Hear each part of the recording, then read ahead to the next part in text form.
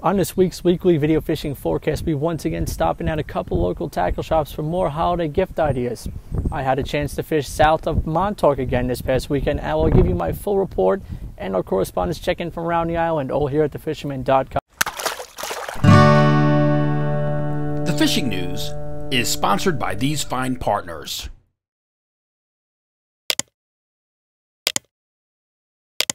If you like what you've been seeing here on our YouTube channel, please like our video, subscribe to our YouTube channel, and tap on the bell to be notified instantly when we post a new video on YouTube. And please subscribe to the Fisherman magazine, which, by the way, is a great holiday gift for the angler in your life.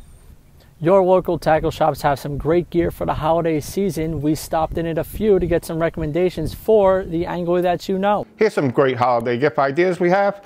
Some dial-up popping plugs. You can use these off of the surf, off of the beach, for striped bass, bluefish. We also have super strikes that are also for the surf guys. We have mojos for the avid trolling guy. These work very well in the spring and fall time for striped bass. We have a full line of frog tog waders for the surf guys. We're fully stocked for all your shopping needs. Come on down and see us. This is boga grip. It's 30 pounds. You can grab the fish and weight it at the same time.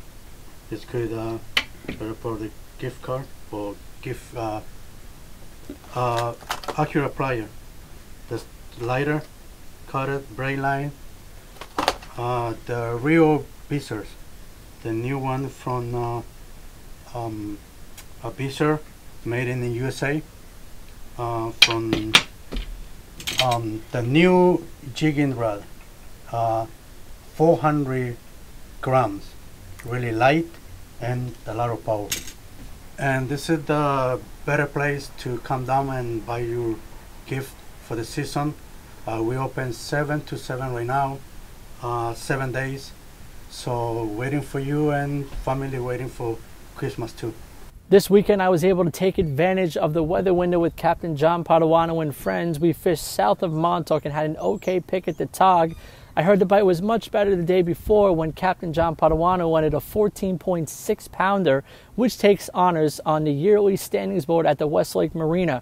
We still made do, and I had a 7 pounder that took a white crab on a snafu rig. We ended the trip with a limit of tog and a near limit of sea bass.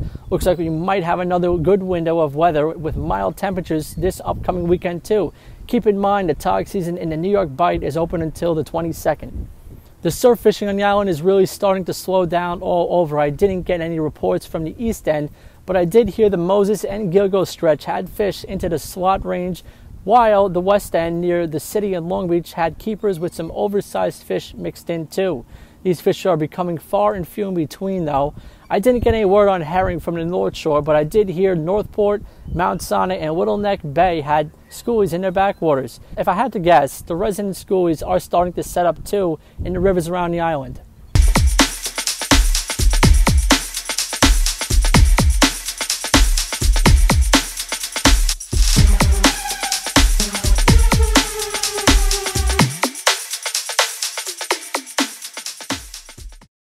Now let's check in with Captain Timothy O'Rourke from Montauk. Tim. Thank you, Matt. Well, greetings, everybody. Found my way back from Mexico. Had a really good trip down there. On the local front, I've kind of been touching base with a couple guys briefly, so I'll keep it short and sweet, but still some incredible late fishing, blackfish and tog fishing. Plenty of sea bass, reports of double-digit blackfish, limits of blackfish, limits of sea bass. So some incredible late season fishing. So if you have an opportunity to get out and get some good weather, I would highly recommend you doing that. In regards to my trip to Mexico, I was south of Cancun, kind of down around Belize. If you're at all interested in fly fishing, this would be an incredible place to go. Some really good opportunities of bonefish, plenty of bonefish, really cooperative eating bonefish. Great shots at permit. As anybody who's really targeted permit knows, kind of more difficult fish to catch, but the friend of mine who I was traveling with, he was successful with his permit quest. And just a beautiful place. I haven't traveled to Mexico. I have to say it was probably one of the most enjoyable trips I've been on. Everybody down there was incredible. The guides we were working with were incredible. And if you're at all thinking of doing a fishing trip down to Mexico, I would highly encourage you to do that.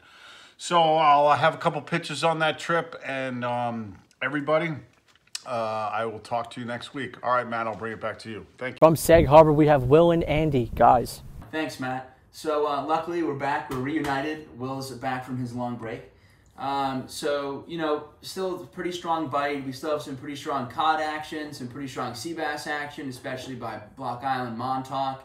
And, you know, if you brave the cold, put that weather gear on, you know, I think it's really worth it. The bite's been awesome. Some people, you know, filled up full coolers with sea bass and cod, so really a very, very good bite. Awesome, yeah, and don't forget, guys, there's still ghost hunting, ghost busting. There's those bluefin out there. People are hitting it hard on jig and pop and keeping it very, very serious throughout December. So that's still an option. And lastly, there's always freshwater, tons of different kind of lakes and ponds and streams throughout Long Island. So fly fishing and typical kind of spin gears is still an option. So there's still a lot out there. The season's far from over, and we got a whole other kind of off-season and winter grind ahead. Thanks, Matt. Now back to you. From Shinnecock, let's check in with Mike Dean. Mike. Thanks, Matt. Hey, everyone. Well, unfortunately, that time of year in terms of fishing, obviously a lot of nice holiday stuff coming up. But it does seem like the fat lady has sang. Most of the bass have left. There are still a couple of small fish here and there off the beach, you know, a few residents back in the bay. But for the most part, it's over. A tremendous season. While I didn't catch as many fish as last year, there were better quality fish in terms of size. Was very happy with you know, fishing smarter, fishing more effectively through, you know, logs, you know, advice that I've gotten from friends.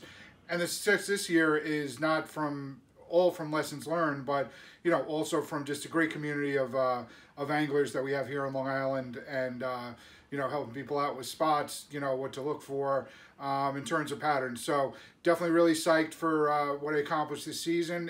Being able to share it with all of you guys, also very, very cool. So what to do now? You know, definitely had some emotional and moral support going on throughout the local fishing community of what to do. There's opportunities with white perch, a lot of freshwater opportunities. Some of these small stripers that stay here year-round are still worth going after. It's a lot of time to not get many fish, but always fun to wet a line.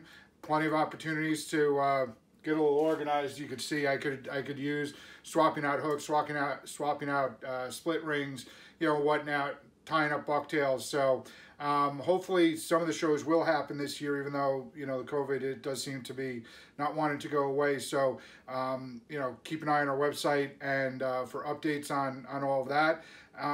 There's also still a lot of, you know, wreck fishing going on. A lot of head boats between Montauk all the way, you know, out west, Sheepshead Bay area, blackfish, tog, cod. So definitely those opportunities are around. And if anyone's looking to do any of those trips, feel free to reach out to me on social media. I'll point you in the right direction. And that's about it. Happy holidays, everyone. Back to you. From the Fire Island area in Great South Bay, let's check in with Captain Al Lorenzetti. Hey, Matt. Fire Island report. It was a wild week last week. Striped bass everywhere, bluefin tuna close to the beach. Good blackfish on the offshore pieces. So, you know, it bodes well for this weekend. The weather this weekend is a little bit sketchy, and striped bass season's open till the 15th. And I had great fishing last Sunday. Nothing under slot size, all slot size fish and larger on bait and on the troll. So it looks good if you can get out there this weekend. There's probably still some fish around, and it should be a decent catch. So that's about it for this week, Matt. Take care. Catch 'em up. Paul McCain from River Bay Outfitters has the fly and light tackle report, along with a few great gift ideas for the holidays. Paul. Hello, Matt. Well, it is winter. We are in the early part of December, but there are still a lot of fish out there. Most people have been putting away their rods, and I get it. But if you really want to catch big stripers, this is the time. Now, Captain John McMurray and his boat is out every morning. He's searching for those big stripers offshore, and he's doing well. Another captain in East Rockaway, Captain Brian, He's been fishing the inside. He's been fishing around the Atlantic Beach Bridge in the Reynolds Channel, and he's doing snap jigging and fly fishing, and he's had a lot of bass. Not big, but a lot of bass. As far as freshwater goes, well, Anthony went up to, Big Anthony went up to the Croton system up in Putnam County, and didn't have a lot of success, but he really is trying to learn the area. But on the way home, he said, let me stop at the Mianas. And there, on a dry flies, Antonio's quill midge, which we will be tying in our fly tying classes, he was able to land 2 fish. As far as the Connecticut, still fishing well. Of course, it's going to fish well all winter long. It's one of these gems that we have here on Long Island. As far as the white perch starting to come in, I'm hearing reports more and more. As long as the ponds don't freeze or the rivers don't freeze, we should be able to catch some fish. Now, if you have, what do you want to give for somebody special for Christmas? Give them the gift of fly tying. River Bay Outfitters, we have the largest selection of fly tying material here on Long Island. We got some of the best vices here on Long Island. And we have the classes to get you through the winter. If you like more information about these classes, please go to riverbayoutfitters.com and sign up for my newsletter. We're going to be starting in January, and it will run right through January, February, March. So these are great classes, fresh and salt. So until then, tight lines, everybody. From Northport, we have Mark McGowan from Cow Harbor Bait and Tackle, who has some great gift ideas too. Hey, this is a great time of the year to get your freshwater license renewed. It goes into the program restocking, does a lot to help the whole freshwater scene here in New York. So go in there, make sure when you get, this is a great time also because remember all fishing permits, those beach passes, outer beach permits, night fishing, 4x4, you gotta have your marine registry with you when you go to the parks. Otherwise you're gonna sit online and what's gonna happen, it's gonna be your turn and you're not gonna get in. So make sure that you check your registry. It's free, and when you do get it, I encourage you to give freshwater a chance. Stick in your $25 towards the state. It's really great thing to go out and do. As far as locally go, and you got some people still sticking it out, catching a bass here or there, that's always great to hear. Waiting for those herring, target some of the shad. It's fun if you're into fly fishing. The shad are, you know, they're like a couple pounds, but they're a great fight, and you return them. Remember, American shad is possession prohibited. They're silver. A lot of people will be fishing them and they don't really know, and they're like, oh, there's bluefish here. It's not bluefish. It's American shad. You can't have them. Put them back in the water. As far as ideas, we're getting a lot of questions. People are always giving questions. It's coming in on Google, Facebook, Instagram. Love them. One of the biggest things folks are saying is, hey, listen, Mark, I don't have a bait and tackle shop that's nearby me that can really take care of my service. Is there something that I could do myself, or is it better to just ship it into you or drop off at the shop? Listen, I'm always about helping people, so it's good if you think you're mechanically inclined, maybe get some a little bit of oil and grease and start at the handle, maybe take off your spool if you got the conventional. You know what to do. Soap and water never hurts. But some of these YouTube videos, you got to be really careful.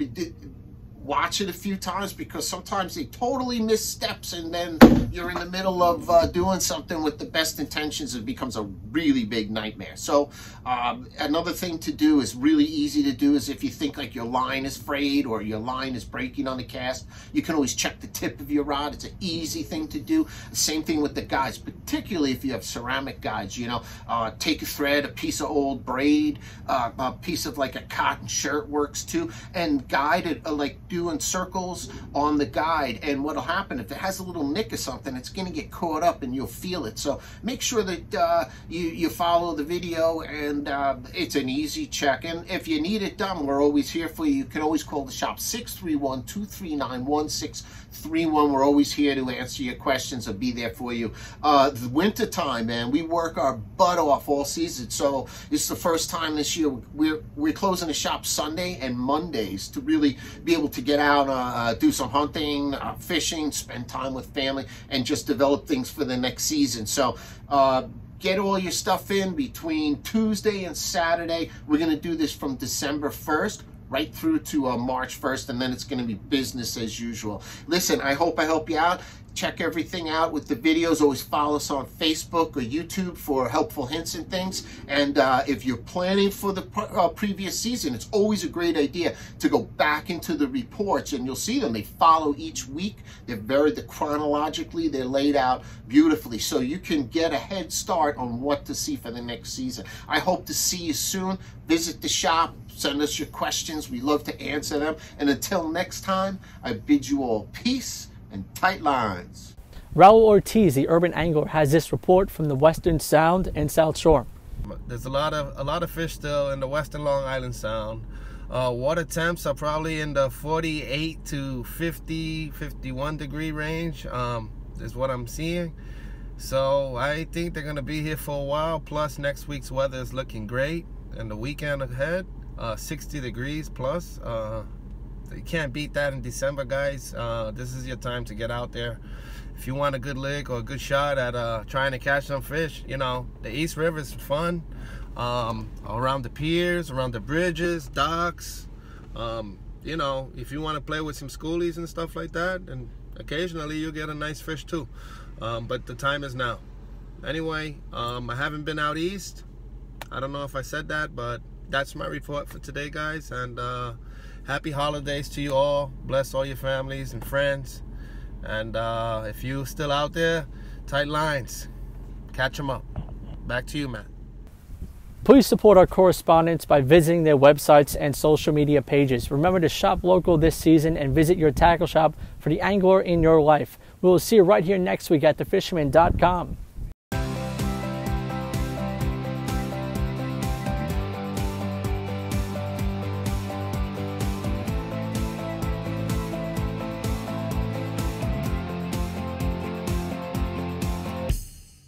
Steigercraft boats, built by people who fish our waters. Serious anglers choose Steigercraft for their 40 years of boat building experience right here in the Northeast and Mid-Atlantic. Visit steigercraft.com for a dealer near you.